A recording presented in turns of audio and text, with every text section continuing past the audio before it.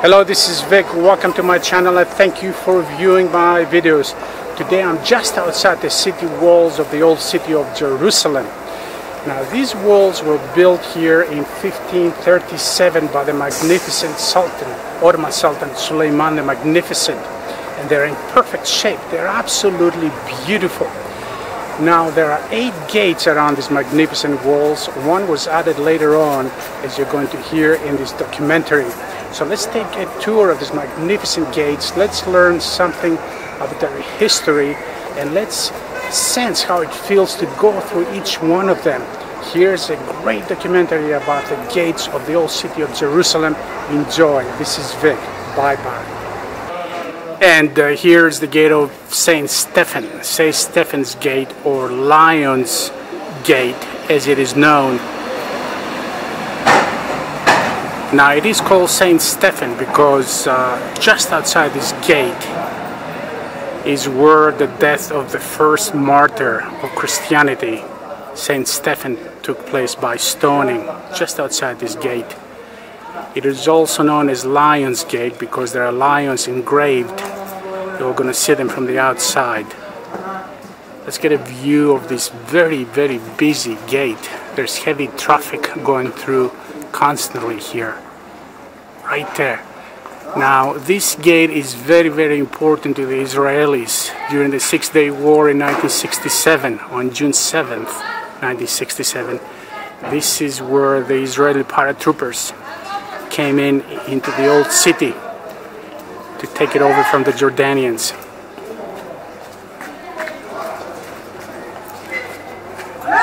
So here it is. Let's walk through. And let's take a view of this gate from the outside.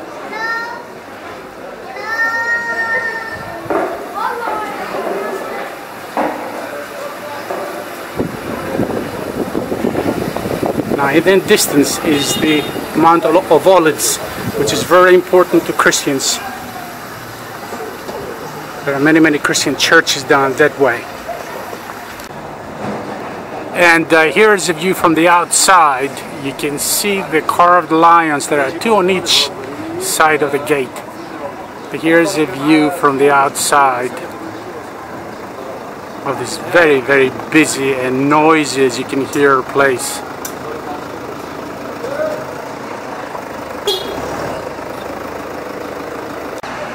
And here is the smallest of the gates of the old city of Jerusalem, Dung Gate, D-U-N-G Gate. The Arabic name for this gate translates as the Gate of the Moors, or Moors, because in the 16th century there were North African immigrants that lived in this area. The Hebrew name translates as the Rubbish Gate, and that's because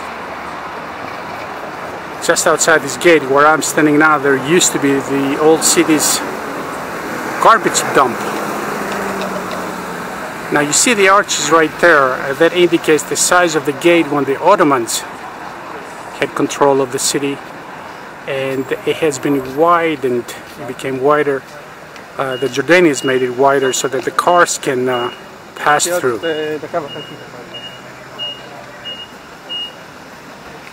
Here it is. Now if we were to go through, we will see the Western Wall and the Temple Mount right ahead of us. Let's go. Okay, let's go.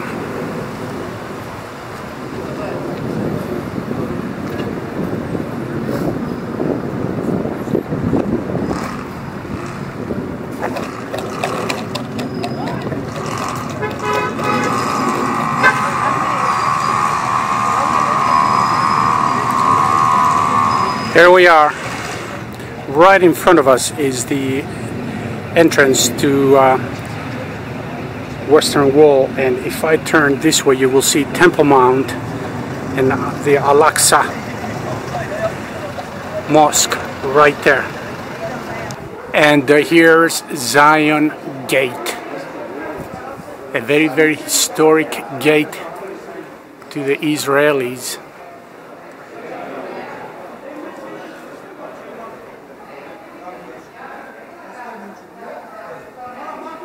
During the 1948 Arab-Israeli War, Israeli soldiers attempted to break through this gate in order to relieve the besieged Jewish quarter, which lies right behind this gate. They were very, very unsuccessful, and they suffered great losses. Now, if I go a little closer, you're going to see the bullet holes all over this gate. You can see them right there. And here's a view of the walls from outside the gate, right there.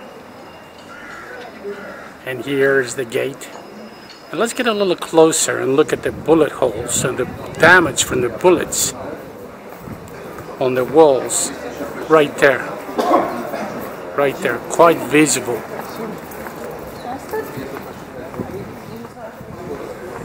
Okay, let's pass this gate very quickly before a car shows up.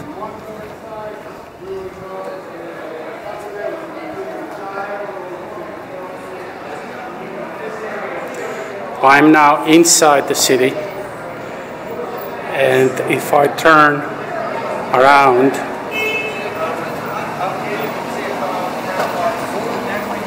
down there is a Jewish quarter.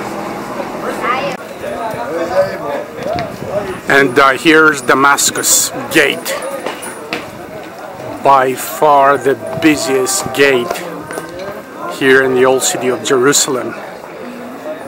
This is a microcosm of the Palestinian world here. You can see shops left and right, women selling vegetables.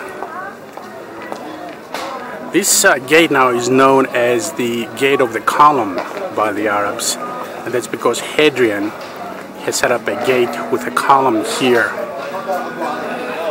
which doesn't exist anymore. Now I am inside the city, and I want to show you the activity. This is very early in the morning. Now you can see to my left, to the left of the frame, the Israeli soldiers in the shade guarding the traffic and everything that is going on here. Let's go up a little bit to get a better view of this magnificent gate, by far the most magnificent from an architectural perspective. It has changed considerably since the times of the Sultan Suleiman the Magnificent, when it was built in the 1530s.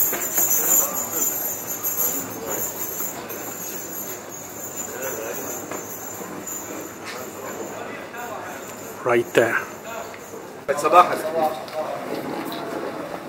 Let's go through. And again, it's early in the morning, so the pedestrian traffic is not as heavy as it would normally be.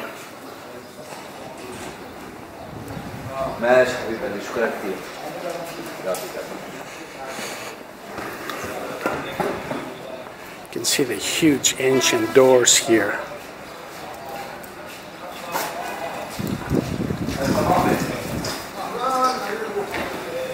And here we are, we're outside.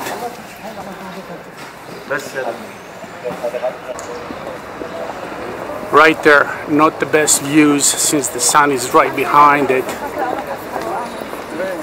but you can get an idea.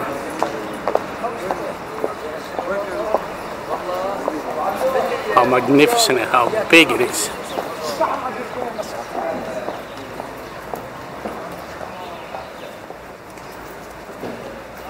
And again, you can see the Israeli soldiers on the right.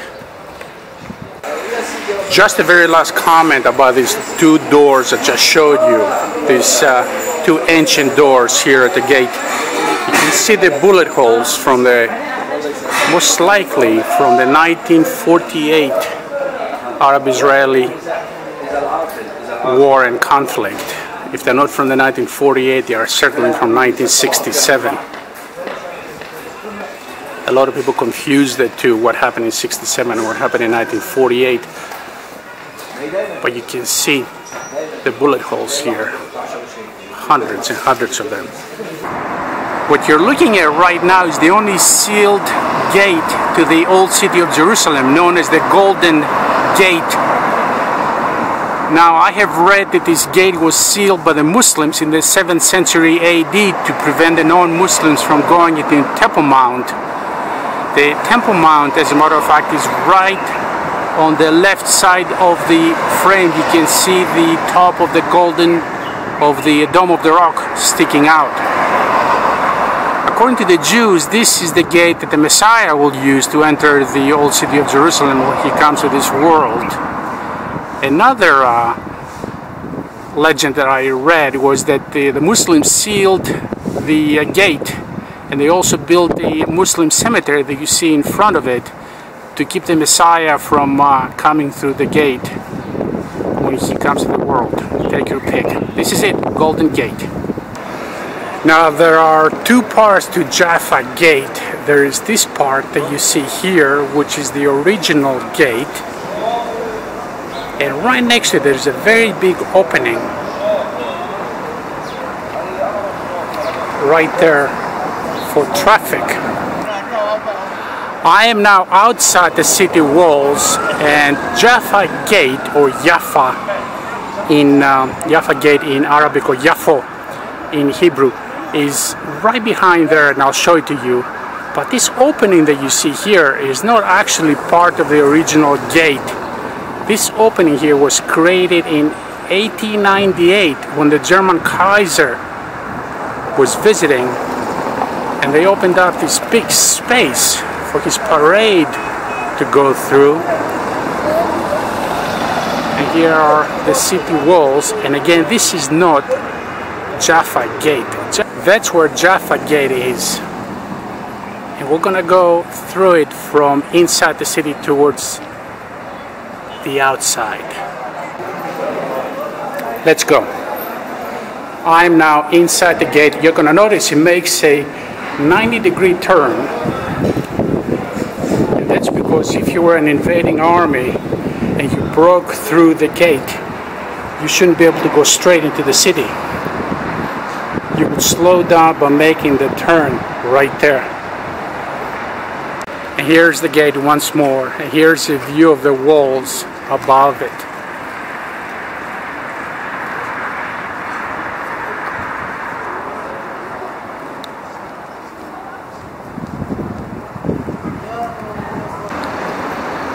And finally, here's the last gate, the new gate. Now this gate did not exist until 1887, when it was created in order to provide access to the Christian Quarter, which lies right behind it. In order to go to the Christian Quarter before this gate, you had to go through either Jaffa or Damascus Gate. That's a long way, and this is why this gate was created.